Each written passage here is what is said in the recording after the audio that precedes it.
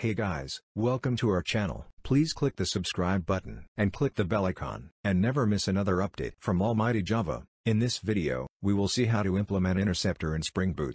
Before going further, let's see what is the use of Interceptor in Spring. Spring Interceptor are used to intercept client requests and process them. Sometimes we want to intercept the HTTP request and do some processing before handing it over to the controller handler methods. So here I continue book REST API project, which you can find in my GitHub repository. Before implement Interceptor first, let's run this.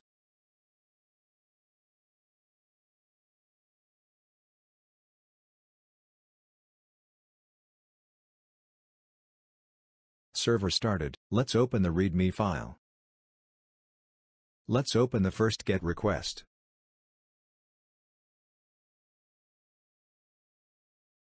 See, it is working. Before adding Interceptor-related logic, let's add the logger so we can easily track which method is executing.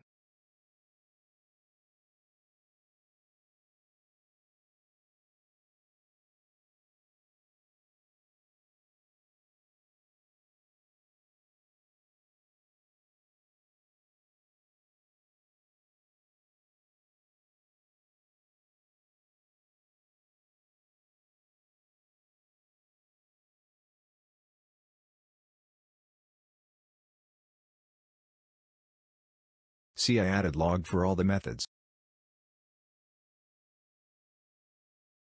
Let's hit the GET request again. See, here you can see in log directly find all method is calling. But there are many things we use add before any kind of request call, so if there is any possibility we can validate the request and even before sending a response back to the user if we want to perform some additional operation that also we can do it. In this video, we can use Interceptor. Let's create a new package for Interceptor.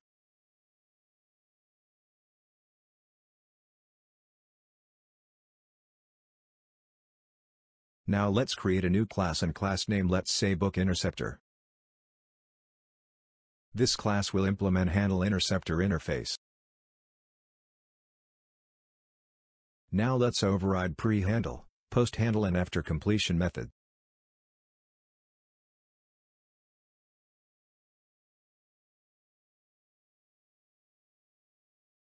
Here I am not doing anything, I am just putting the log. Now let's create a new class and class name, let's say Book Interceptor config.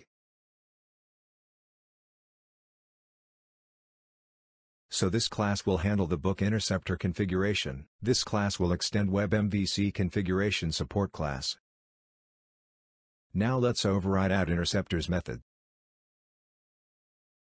Let's create the reference for Book Interceptor. Annotate this with auto-wired. Now let's see how to register this Book Interceptor using registry. So inside Interceptor registry class there is a method and method name is add Interceptor. Annotate this class as a component. Annotate this Book Interceptor also as a component. That's it. Now let's run and see Interceptor logs are coming or not.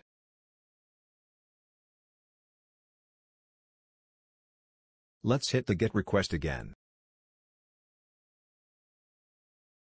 See, it is printing all the logs like pre, post and after completion. I hope you understood the use of Interceptor. So it is like before reaching call directly to requested URL, we can validate the request. Similarly, before sending response we can validate. Now let's execute the post request, but for that, we need to pass JSON as a request body. Let's open the Postman. Here we need to add content type as application JSON. Here add request body. See, here is the JSON data, let's copy. Now let's click on the send button. See, it is working. See, here also showing data for ID2.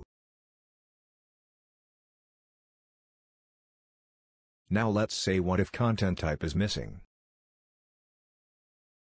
Now let's click on the send button. See, it is throwing unsupported media type error. See, here also it is throwing an error and you can see there is no call for the save method.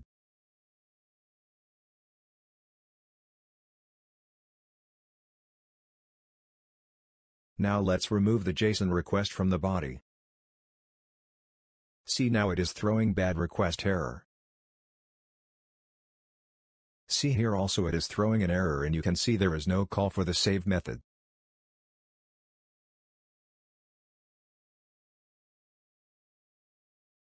But now let's see how to prevent it, so instead of throwing an error it should return an error response, and we are going to handle this using book Interceptor pre-handle method.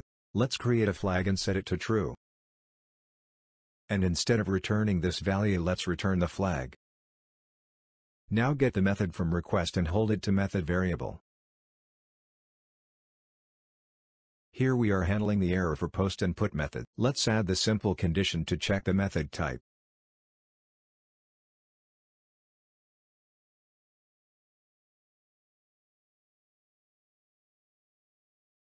Now hold the content type from request. Let's add a simple condition to check content type. Here I am checking only JSON type. So in case of the post or put we are expecting content type must be JSON, so if not then set flag it to false. So if the flag is false then redirect it to invalid URL.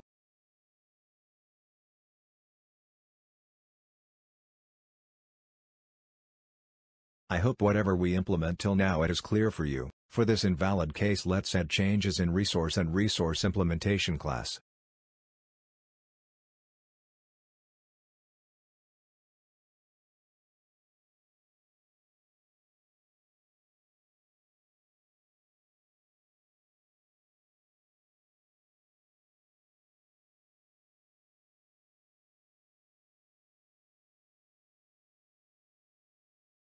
Here I am throwing some sort of common message.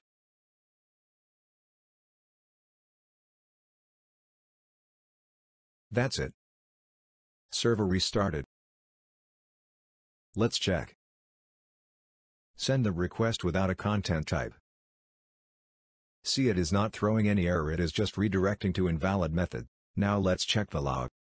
See here after pre-handle it is redirecting to an invalid. Now let's handle one more scenario, so now let's check the request body is available or not. So there is a method of HTTP servlet request class and the method name is a getContentLength. Now let's check content length should not be less than 2, so if it is then also redirected to an invalid. That's it. Server restarted.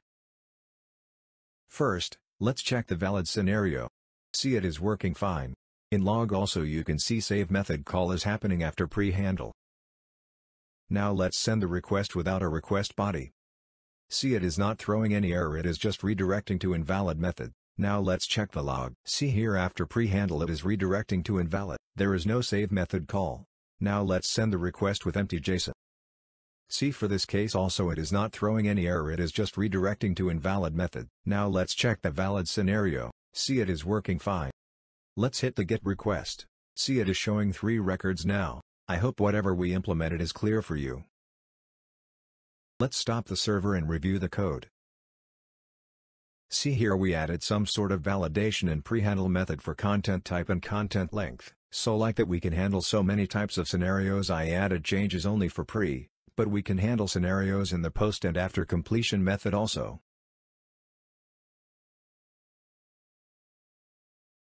See, we created only one interceptor, but in a real-time scenario there can be multiple interceptors.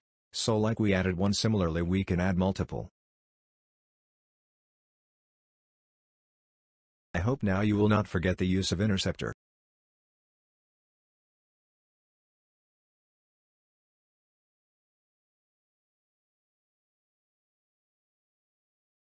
I checked in my changes. I will show you from where you can find these.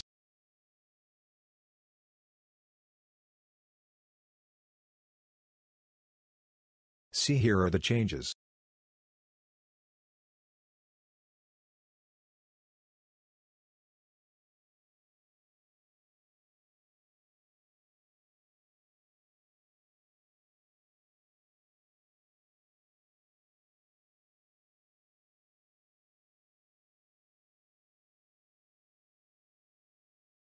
That's it for this video. Please like and share this video. Subscribe our channel.